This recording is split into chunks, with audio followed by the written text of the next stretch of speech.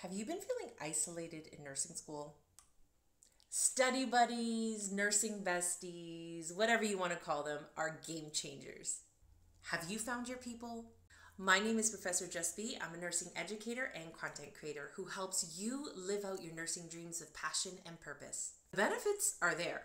I think we can all agree that nursing school isn't meant to be done in isolation. The question then becomes, how do you find your people? How do you create that inner circle of peeps, amigos, and besties that will be there to support you on the journey? Start where you are. Start by looking around you. Who are the people you find yourself drawn to in class? Who are the students you can relate to and you just naturally get along with? Which students are easy to work with when you're doing your class group work?